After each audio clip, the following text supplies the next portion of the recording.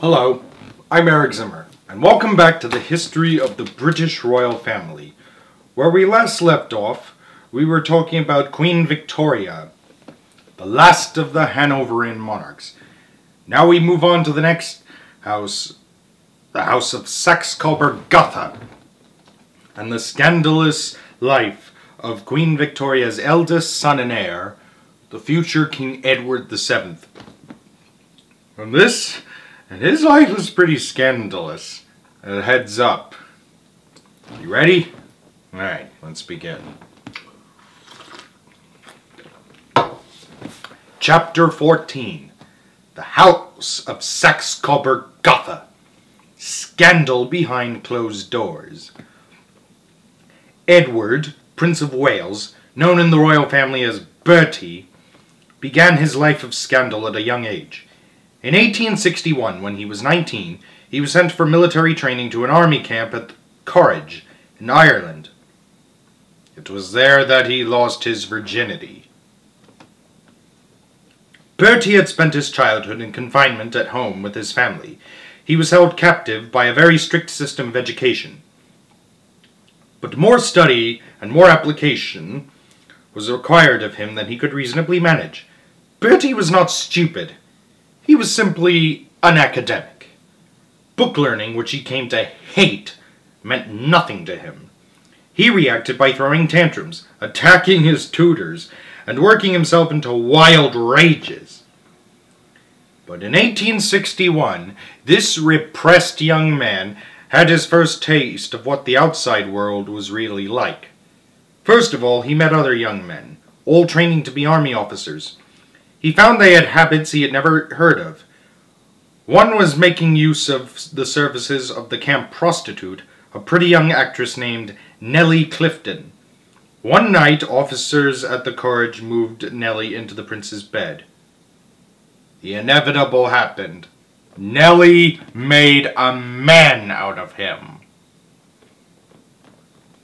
But when the news reached Bertie's parents, they were horrified. The incident became known as Bertie's Fall, and Bertie was never allowed to forget it.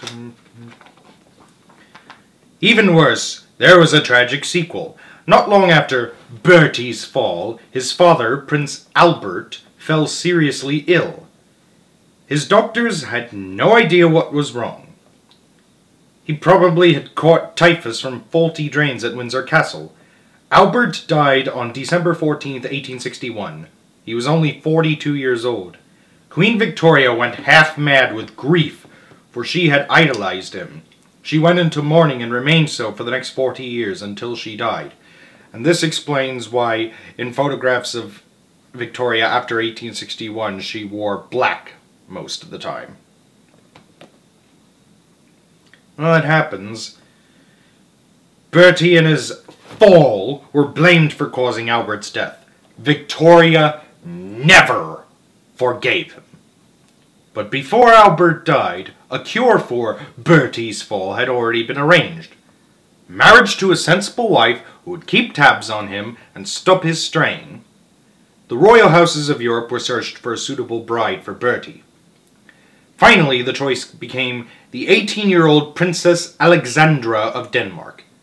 She had the one asset Bertie's parents most wanted.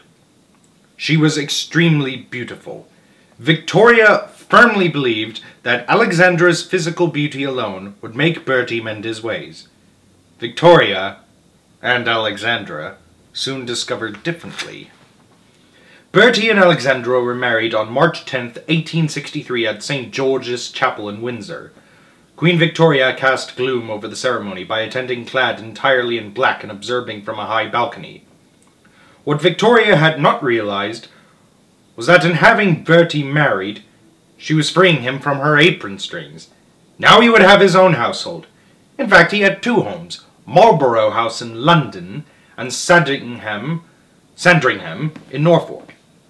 He also soon had his own family. His first son, Prince Albert Victor, known as Eddie, was born in 1864. And above all, Bertie could now make his own social life, and a very riotous, not to say scandalous, social life it would be too. Queen Victoria, meanwhile, was involved in a scandal of her own. Victoria was a very emotional woman, given on occasion to melodramatic conduct. She had not simply loved her husband, Prince Albert, she had adored and worshipped him.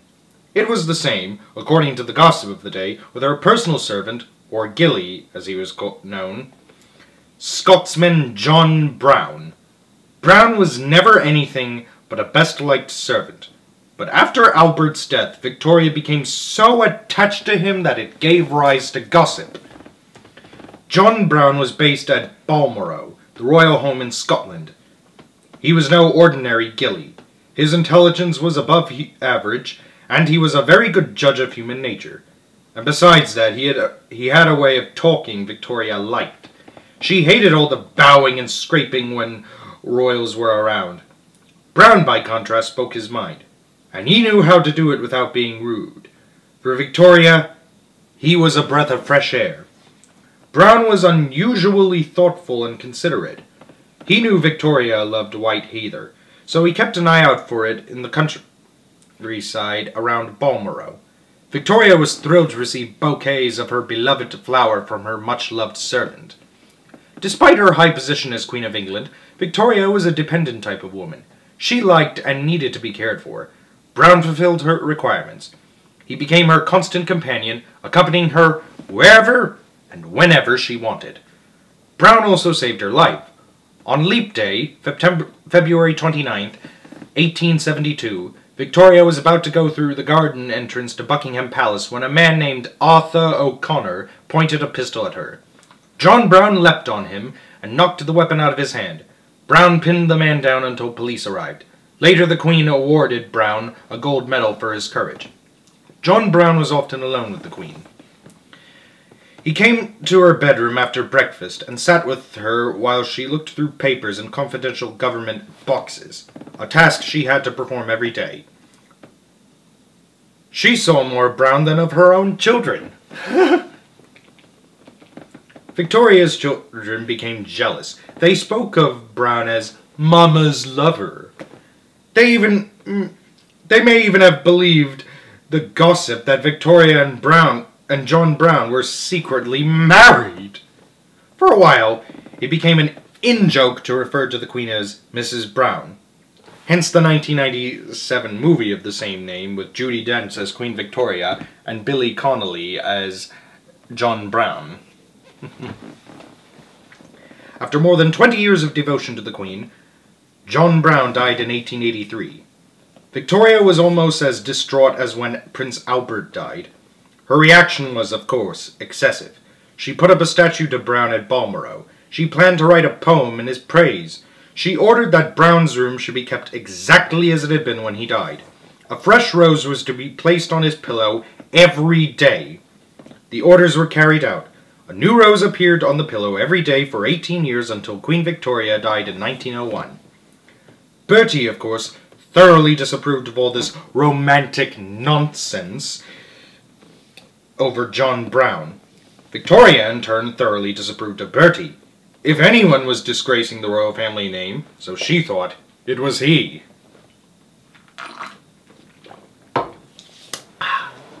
She had a point. Bertie, as always, lived dangerously. Mostly his activities were kept under wraps. But it was inevitable that sooner or later there would be a scandal that could not be hidden. The time arrived in 1870. In February of that year, Lady Harriet Mordaunt confessed to her husband Sir Charles that she had committed adultery with several men. One of them had been Bertie. Bertie protested his innocence. He knew the Mordaunts well. It was true he had written several letters to Harriet, but they were friendly, so he said, no more than that. Unfortunately, Sir Charles Mordaunt was not like other members of the English aristocracy. Most did not mind if the prince bedded their wives. They regarded it as sort of a compliment, in fact. Go figure. But Sir Charles did not see why Bertie should get away with it. He threatened to name the prince as a correspondent in his divorce case. This caused horror all around. It was one thing to gossip about royal going-ons, quite another to have it all spelled out in public. But Bertie was saved when Sir Charles's divorce case failed.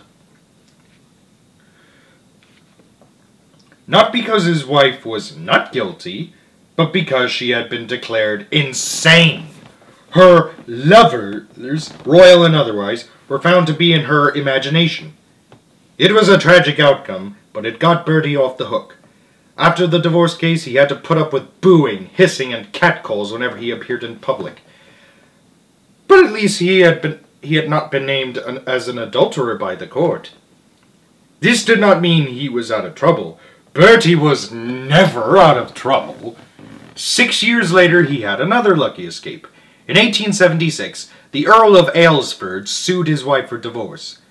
Bertie was not named as correspondent this time. The man named by the Earl was Lord Blandford, heir to the Duke of Marlborough. But Bertie had written letters to the Countess of Aylesford. Read a certain way, some suggested a very close, maybe sexual, relationship. Unfortunately for Bertie, Lord Blandford had a fiery younger brother, Lord Randolph Churchill. When Lord Randolph worked himself into a temper, sparks flew. Randolph threatened to publish Bertie's letters. But then the Duke of Marlborough stepped in and put a stop to the divorce proceedings. It had been a narrow escape. By now there was talk that Bertie was not fit to succeed his mother on the throne. That faded after a while. But in 1890, Bertie added fuel to the fire once again. In September of that year, the prince was staying at Tranby Croft, country home of his rich friend Arthur Wilson and his wife. On September 8th, after dinner, it was decided to play a round or two of baccarat, the card game. Now, baccarat was still illegal in England at the time. Even so, bets were placed and the game commenced. One of the players was Sir William Gordon Cumming, a distinguished army officer with many medals to his name. Gordon Cumming had been a friend of Bertie's for 20 years. They shared interests in womanizing and gambling. During the evening, the others thought they had seen Gordon Cumming cheating.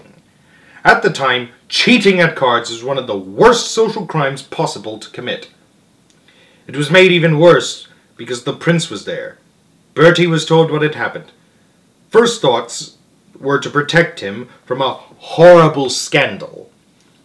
Two courtiers had accompanied Bertie to Tranby Croft.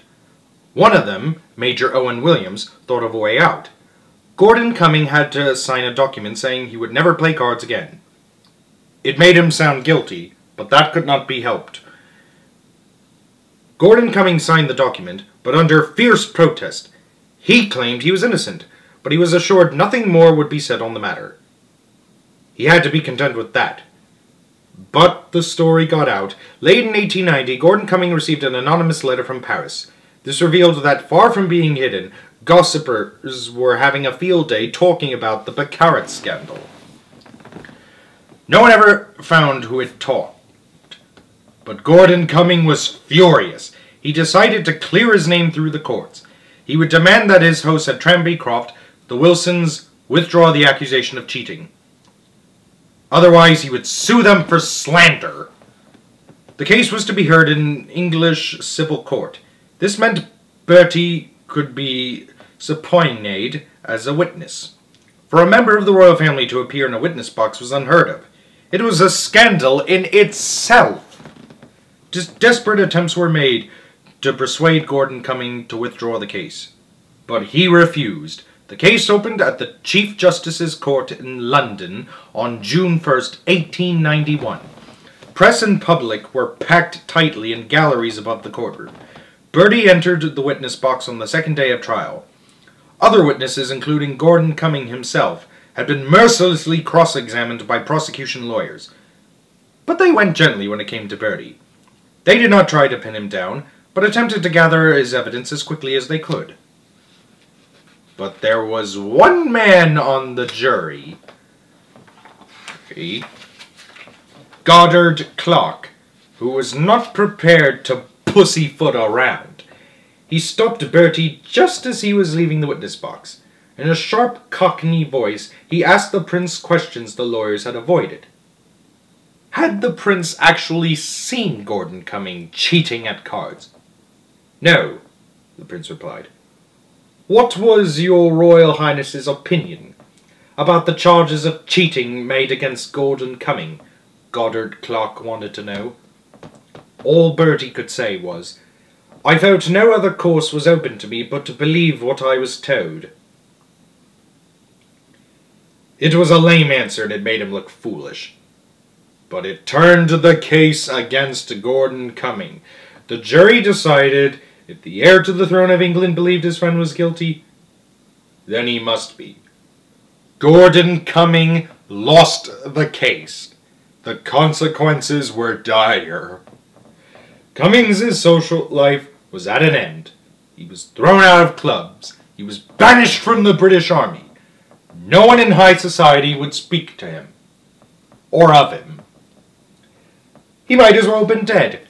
And all because he had dared to involve a future King of England in a grubby court case. But Bertie did not get away scot-free. He received much criticism from the press. For gambling, for keeping bad company, for betraying his friend, and for setting a bad example. If he is known to pursue in his private visits a certain round of questionable pleasures, thundered the Times of London, the serious public regret and resent it. This was mild compared to a cartoon in German newspapers ridiculing Bertie's emblem, the tall, white Prince of Wales feathers. The Prince of Wales's motto was also depicted, but the inscription had been changed from "I serve" to "Ideal." The French press made the most of the scandal. They printed gossip that hinted Bertie was about to leave his mother's court and abdicate, giving the throne to his eldest son, Prince Eddie. But what even the prying French press did not know was that Eddie on the throne of England would have been a downright disaster, for he was the royal family's darkest, most embarrassing secret. Born in 1864, Prince Eddie grew up idle, weak, and backwards. His tutors found it impossible to teach him anything.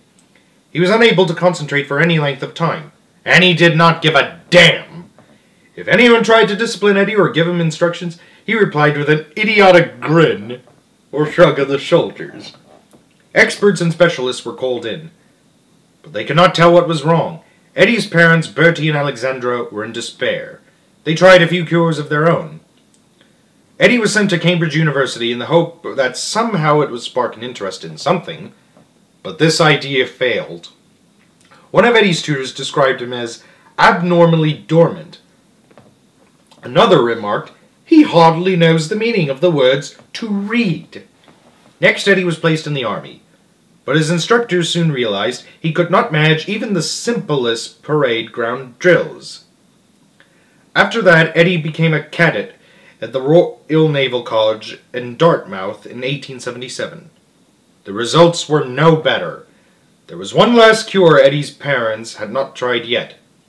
They would find him a nice, sensible, down-to-earth wife who would act as his minder. This was the same trick Queen Victoria had used on Bertie himself. It had not worked then, but Bertie and Alexandra were so desperate by this time they could not think of anything else to do. The girl they chose was Princess May of Teck, a cousin of Eddie's and a descendant of George III. May was 25. Young, but not too young. She was very disciplined and dutiful. She would make a first-class watchdog. Eddie and May became engaged on December 3rd, 1891. Their wedding was fixed for the following February. But it never took place. Eddie went down with influenza the day before his 28th birthday on January 7th, 1892. The following day, he only just managed to stagger downstairs to look at his birthday presents. From then on, his health became worse and worse. Later, Princess May remembered the scene at Eddie's bedside. It was like some ghastly tableau. The grieving mother, Alexandra, the tormented patient, Eddie, the helpless doctor, and the family watching it all over a specially erected screen. Eddie died at 9:45 a.m. on January 14th while his mother held his hand. Later at Eddie's funeral, Princess May's wedding bouquet decorated his coffin. And from what I've read, his doctor was so grief-stricken by his death, he stopped eating and died 20 days later. God. It was all very sad. Eddie's short life had been wasted. His parents became ill with grief and over the tragedy. But it had surely crossed several minds that tragedy now was better than disaster later. Many people, including Queen Victoria, believed that if Eddie had ever become queen, the English monarchy would have come to an end. With Eddie's death, his younger brother, Prince George Frederick Ernest Albert, became their father's heir. In 1893, George married Princess May. 8 years later, Queen Victoria, the last of the Hanoverian monarchs, died.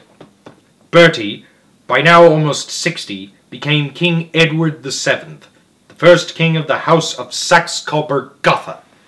The name of the ruling dynasty was changed in memory of Prince Albert, who hailed from the Duchy of Saxe-Coburg-Gotha in Germany. But nothing else changed for the new king. His high-flying social life went on. He still journeyed to Barrowitz every spring. He still visited the health resort of Marienbad later in the year. Then there was the shooting season in England, regular visits to the races, rounds of golf, even card-playing sessions, and a new royal craze. Motoring. Throughout the year, Edward VII would play host at enormous banquets.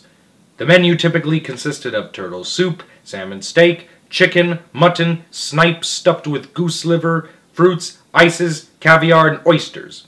There was plenty of claret, champagne, and brandy to drink. At the end of the banquet, large cigars and cigarettes were passed out. King Edward himself was a very heavy smoker, much to the chagrin of his mother.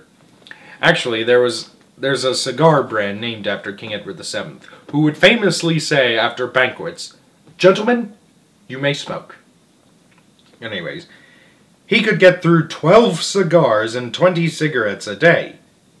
That was in addition to heavy drinking and overeating. The king still had his mistresses, most notably the charming Mrs. Alice Keppel. As with all his affairs, Edward's liaison with Mrs. Keppel was carefully protected by their friends. When the couple were invited to a weekend house party in the country, their host quietly gave them adjoining rooms. Everybody knew what was going on, but no one breathed a word. Queen Alexandra, of course, knew all about Mrs. Keppel. She also knew that King Edward truly loved her. In 1910, the king's long years of overeating and high living at last caught up with him.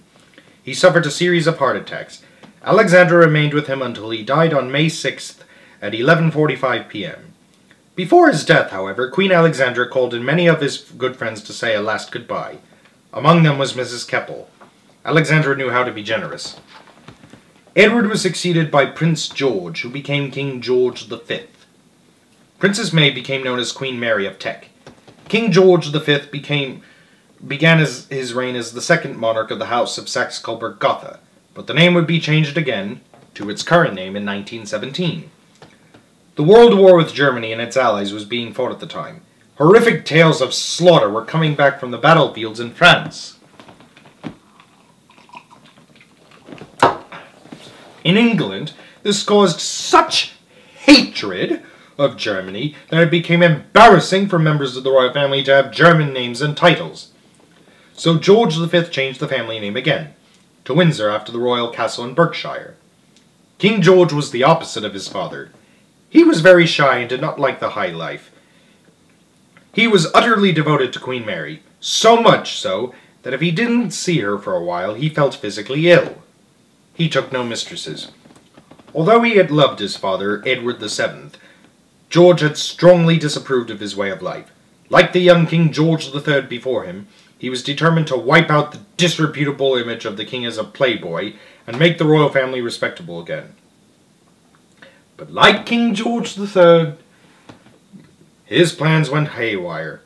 The culprit was exactly the same, the heir to the throne. George V's eldest son and heir, Prince Edward Albert Christian George Andrew Patrick David, was arguably worse than all the other troublesome heirs put together. He very nearly destroyed the monarchy. And we're going to find out how he did so next time. Thank you, and have a good night.